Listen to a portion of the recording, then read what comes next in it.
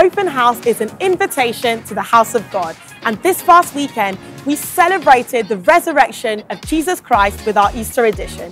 It's so awesome to see what Jesus is doing through our vision, and many people were touched by the powerful word and creative production.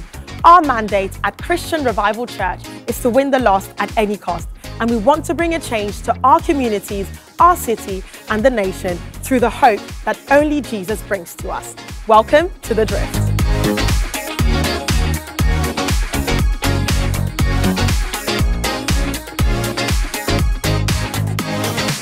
What an amazing Easter service we had as we experienced a production by our creative team, all on the story of Rehab, Psalms 22 and the Crimson Thread. The production moved the hearts of people and reminded us of Jesus' sacrifice, showing that even the smallest detail of God's creation can impact and change a person's life. We had record numbers throughout all of our campuses with over 2,000 people in attendance, and we saw close to 200 people responding to the gospel and accepting Jesus. Christ is risen, and we are so thankful to be a part of building His church and expanding His kingdom.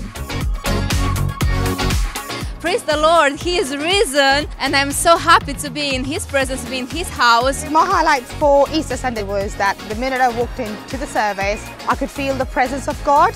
I had tears running down my cheeks. I thought the energy was really great in there, and overall everyone was super welcoming. My highlight for the service today was the passion for the souls, winning souls. It is my first time in this church. God spoke to me through scriptures, these amazing people around me, and I received salvation. Just coming today and being surrounded by a diverse group of people who just really just come out to give praise and worship. We thank God for this service. It was wonderful. There is so much more coming up in the life of our church. Check on our social media pages and website to find out more information.